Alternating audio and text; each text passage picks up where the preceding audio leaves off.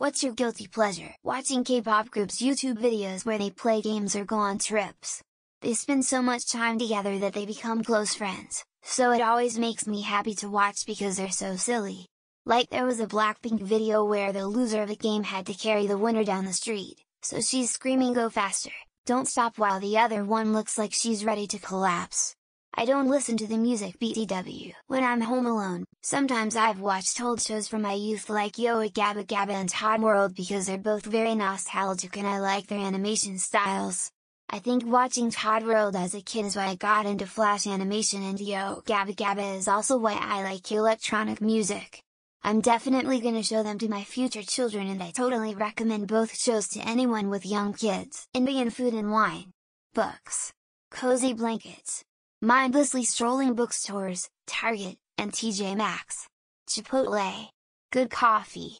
When there are a ton of snacky plates and appetizers. Going from fitted clothes to super comfies. Cute clothes. Toddler slang. When my youngest wants me to snuggle, he says, "Let me get in there." Conversations that keep you captivated. Laughing at videos online. Watching pro wrestling. When I watch it, I am fascinated by the depths of the physical pain these people put themselves through.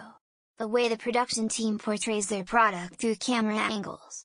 The type of interaction they receive from the crowd.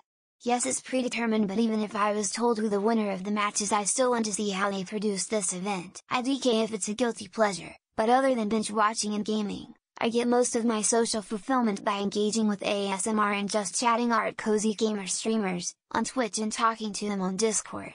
Laughably bad horror movies, is def a guilty pleasure. Edit Uncooked Cookie Dough 3. Gotta live dangerously somehow. Watching those earwax removal videos and sinus rinses. It's so disgusting but so satisfying cause I know that person just feels great. Especially when there's so much earwax that the doctor has to be super gentle, so it just edges you until it's finally out. And then you get to see that big earwax ball on the tissue as a reward. At least once a day, watching the CF&M scene in Young Blood, where Dean and Jesse first meet. Rob Lowe looks so attractive there, and I find it very exciting to have the male be the sex object for Jesse's pleasure, for a change.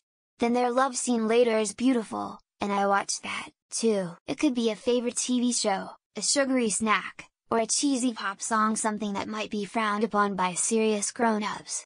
Guilty pleasures are personal and often associated with simple pleasures that make you happy, even if they're not widely praised. Occasionally I love to just confidently say and defend, to the death, things that are wrong on a post just to annoy people.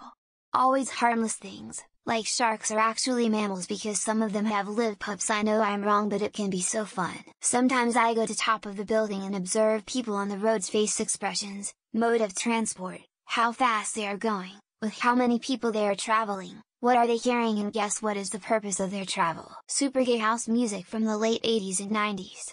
Gayer sounding the better. Send me recs.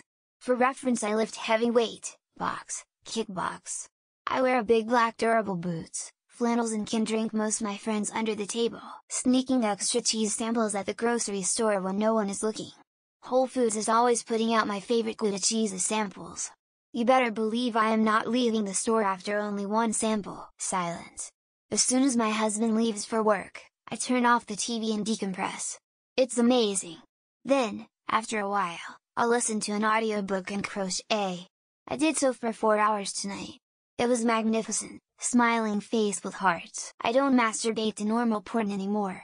I have a crush on a content creator named Vinny Vinesauce, and so I have a YouTube playlist of him making questionable noises that I listen to while I flick the bean. At the end of work, I pull into my driveway and just sit there in the silence for a couple of minutes before heading in. I feel this allows me to let go of all the stress of the day before resuming home life. Discovering Narcos TV show and soundtrack and ending up in a rabbit hole of cartel narcorrido music and old Latino romance songs. It's okay cause I'm just being a poser. I don't fully understand the language. Lottery tickets every once in a while. My dad calls it a stupid tax.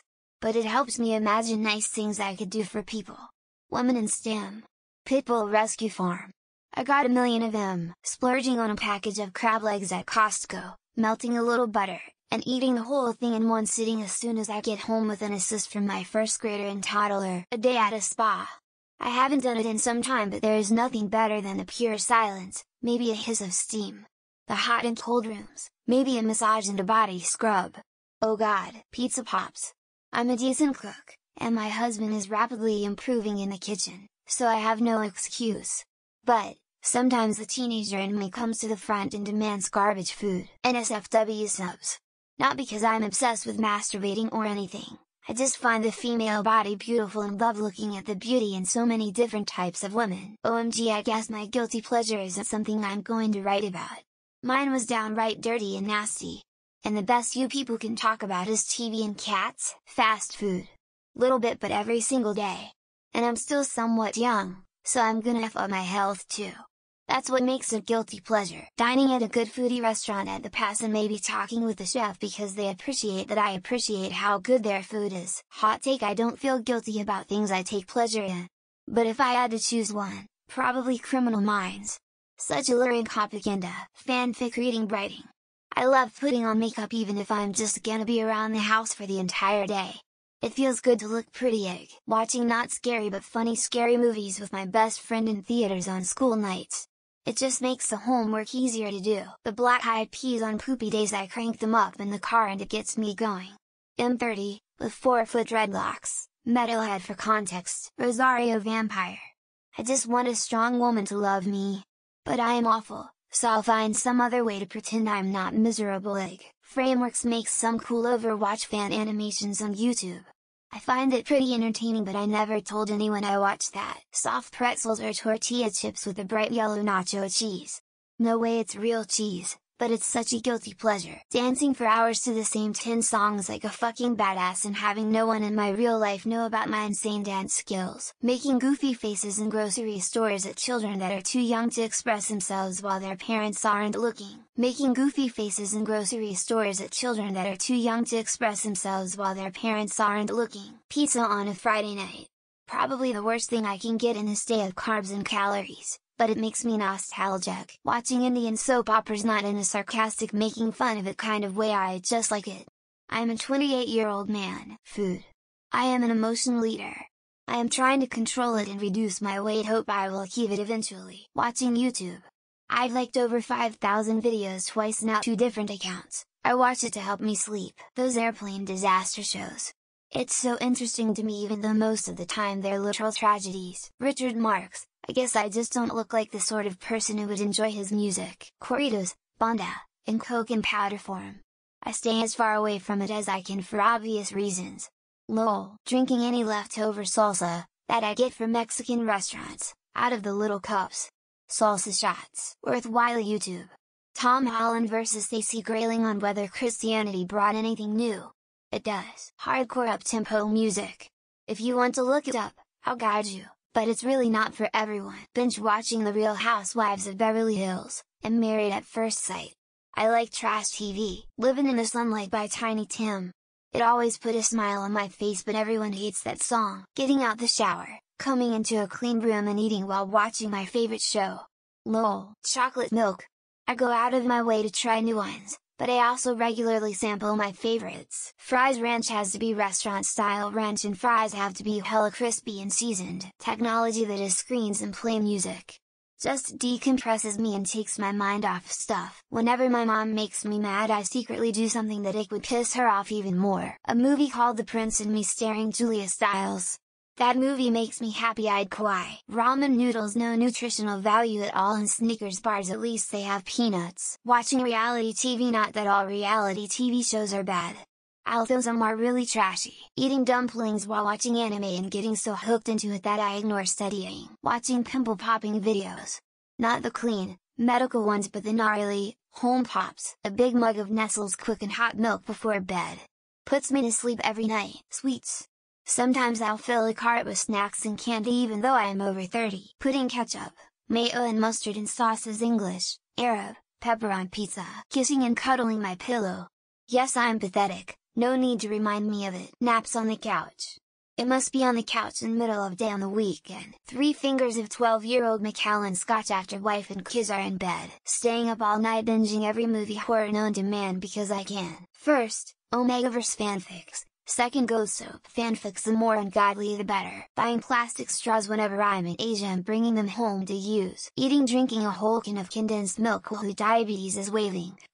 Nut butter stuffed dates, dark chocolate and finishing salt on top. 90 Day Fiancé franchise. I can't resist the train wreck relationships. Drinking alone. I find it relaxing but it is apparently frowned upon. Drinking alone. I find it relaxing but it is apparently frowned upon. Peanut butter and nuts, Berry Farm strawberry preserves sandwiches. Disney Pixar movies. Coco is my all-time favorite. Also Crystal Meth, going places alone rather than friends family, the top tier for me. Bendy Mocha Cookie Crumble Frappuccino. If you know you know. Light cycles of steroids. Love them, one good cycle per year. Eating sour cream with lime juice. Also, just eating limes. Romantic audiobooks, especially those by Mariana Zapata. After I put my kids to bed I always have an ice cream. Chocolate oranges. Can and will eat them year-round. The song I Love You Always Forever by Donna Lewis. Eating 2 bowls of cereal whenever the chance pops up. Spending more money on my BJDs than I do on myself.